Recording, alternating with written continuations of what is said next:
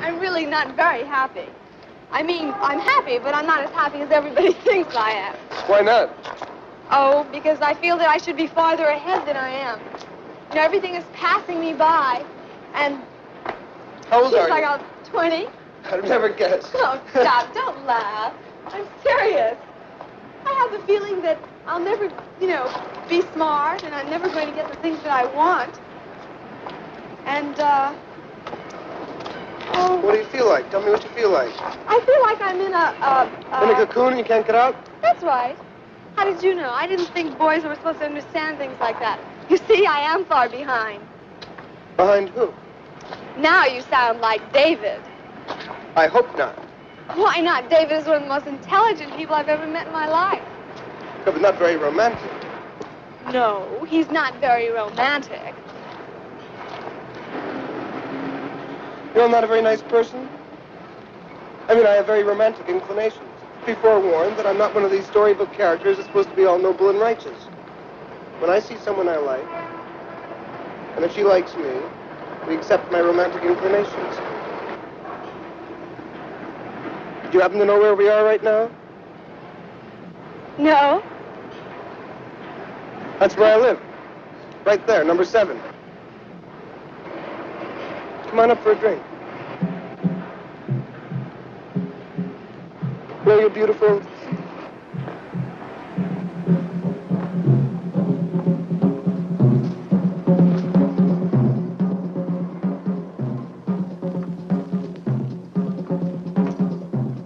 On the whole, do you agree with the American way of living? Well, there are many American ways of living. Well, what's supposed to be the American way of living? Well, America is a big country with a lot of different geography. And in a seaport, people live differently than in a valley, in a farm area, or they live differently than they do in a rocky area. It's got a lot of different geography and a lot of different time changes and ways and cultural background, the background of different people. There are places all over America that some places are German, some places are Swedish, some places are Italian, some places are French. And it's a country that has really no basic nationality of its own. It's a country of many, many different people.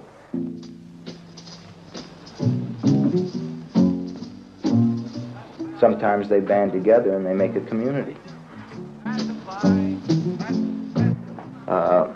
Making a film in America is a difficult thing because it's a very complicated country. And to talk about the people or the social problems, there isn't any clean-cut social problem today. The problems are manifest, but they're all human problems.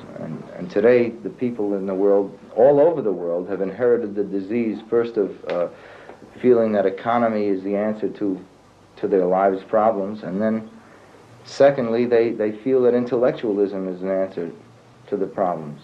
And the point is that we don't know everything, and it's impossible to know anything, because if you were in a room full of books, a library, there's no way that you could read every book in the world. If you lived 7 lifetimes, you couldn't, 20 lifetimes, 1,000 lifetimes. And so people have a little bit of knowledge, and they feel that it's very important that they can be very fluent in a problem that exists. For instance, there isn't an American in America, or probably a person in the world that doesn't feel that they know what is wrong with our country in terms of the black-white situation in our country.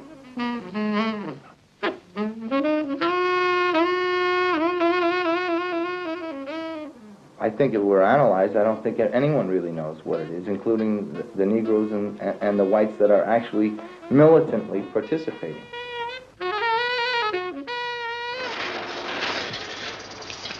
You want a drink?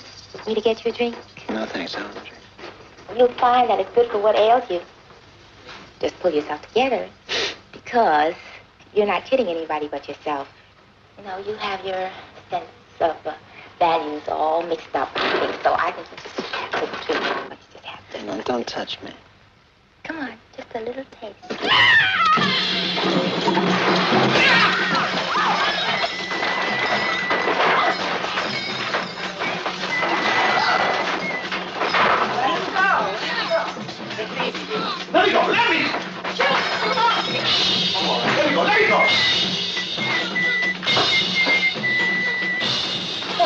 wrong with that guy? What's wrong with you? We have to get carried away. What's wrong with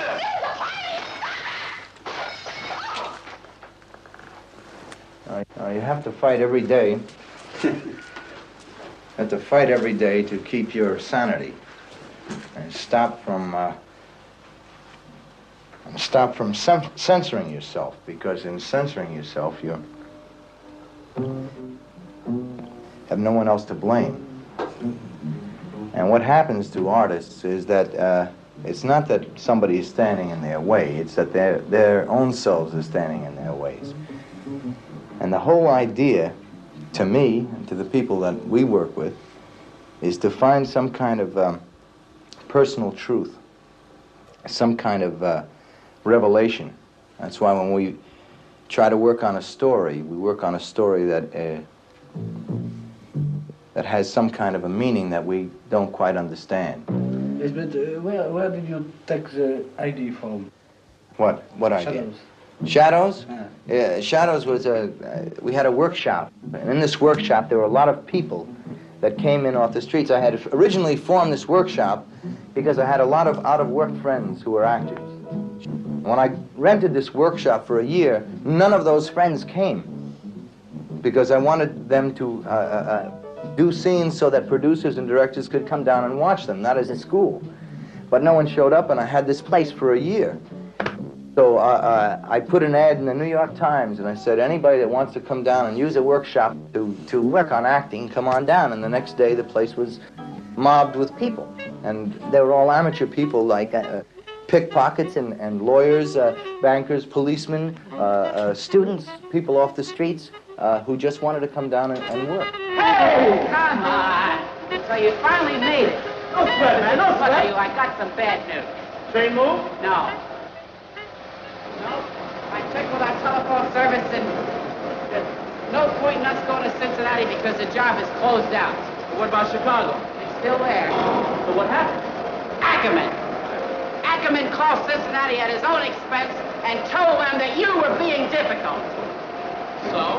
So that means no Cincinnati.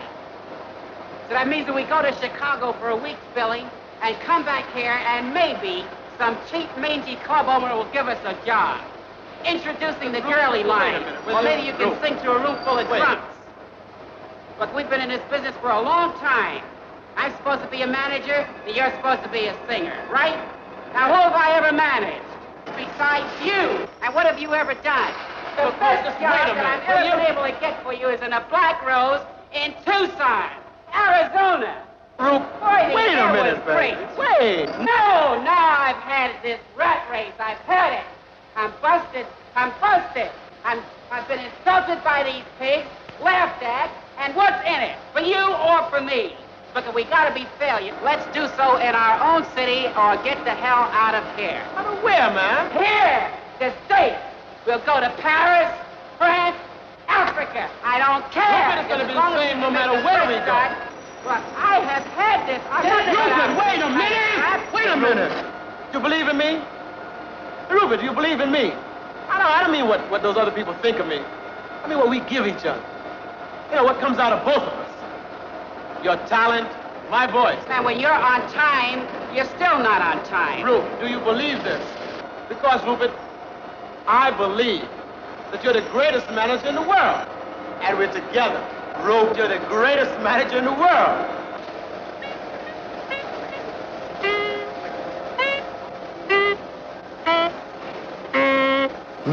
Want to fly Shadows?